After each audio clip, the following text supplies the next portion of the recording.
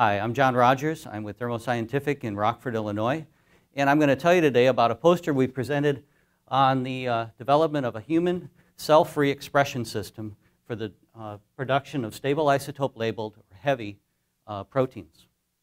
So many protein researchers that are trying to quantify analytes are looking for internal standards as proteins that they can spike in to control for capture efficiency, for digestion efficiency, and generally as a quantitative standard.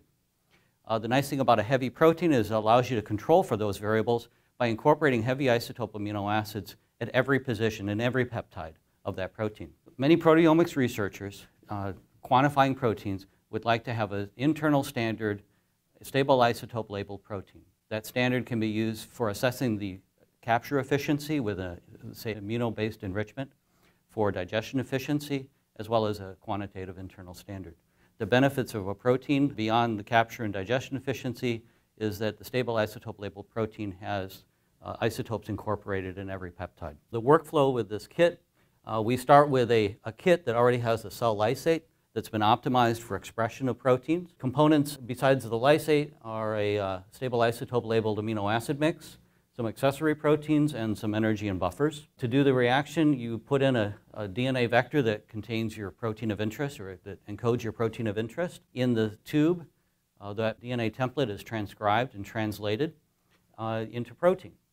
So after 6 to 24 hours, you can take that tube of expressed protein, purify it using an affinity tag that's part of this expression vector construct. We can then digest that protein and analyze it by mass spec, or use that purified protein as that spike-in internal standard. Shown in figure 2, we did a titration experiment with heavy amino acids, in this case with arginine and lysine. We've also done it with several other amino acids, and just identified, in this case, after 24 hours, 1 millimolar arginine or lysine were sufficient to incorporate more than 95% heavy isotope labeled amino acid. In the bottom panel, we followed the expression of a protein called green fluorescent protein over a period of 6 hours. At the beginning of the experiment, there's very little protein, obviously. As progresses over that 6-hour period, in this case, we synthesized about 80 micrograms per mil. So in a typical reaction, you would make 1 to 10 micrograms of protein. Over the course of the reaction, initially the tRNAs that are in that lysate are loaded with normal abundance isotopes.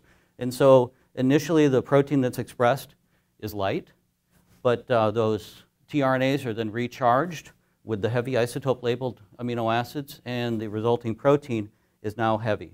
Until at the end of the experiment, you end up with a protein that's 90 or 95 or higher percent incorporation. So to demonstrate the use of this with proteins more relevant than GFP, we expressed a protein called BAD that's in the AKT pathway, cyclin D1, P53, retinoblastoma, the RB protein, and GAPDH. These span a wide range of molecular weight, so we've gone from small molecular weight proteins to proteins up to 180 or 200 kilodaltons. Across this molecular weight range, we have incorporation of better than 90 to, in this case, up to 97% incorporation. And I just have a couple of representative spectra from GAPDH in this case in the upper panel, and from cyclin D1 in the lower panel, showing better than 95% incorporation. The isotope peaks here versus those peaks that are nearly in the grass. So after we express these proteins, we have to purify them. So here's a Comasi stain gel. This was a Western blot for the GST tag that's on the proteins. This is a Comasi stained gel showing the lysate itself, so it has a lot of proteins in that lysate. We then monitored the flow through, in this case from a GST column. And then we eluted competitively with glutathione, so we have a purified band here. Or alternatively, we can purify with a his tag, so that's what's shown in this panel. We purified and eluted with imidazole. In this case, we made a light version of the BAD protein.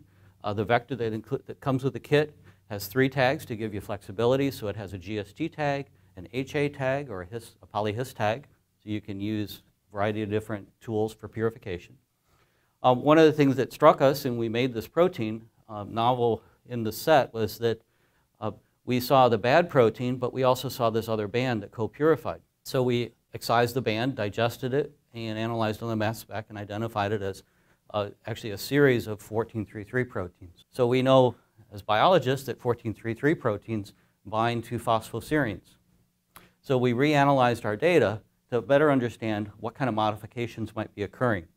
So the model here is that AKT phosphorylates BAD, and in normally growing cells, BAD is normally phosphorylated. And it forms this complex with 14-3-3 proteins that sort of stabilize or act as a scaffold. Upon cellular stress, these phosphorylation sites can be dephosphorylated, and now BAD can associate with other proteins like BCL2 or BAX, and these lead to cell death. So it's a death response. So looking at the data, what we found is that there are 5 annotated phosphorylation sites in BAD, and in this experiment, 3 of those sites were phosphorylated in the expressed protein. In other experiments, we've seen all 5 of these sites phosphorylated.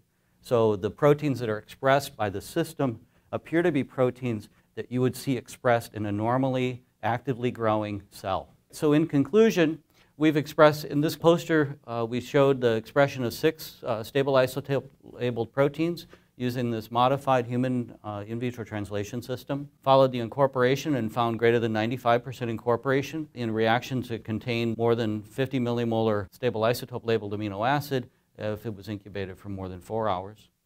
And finally, we co-purified an interacting protein with the BAD expressed protein, suggesting that we have proper protein folding as well as relevant post-translational modifications. Thank you for watching, and if you'd like to have more information or download this poster, please go to thermoscientific.com/ASMS.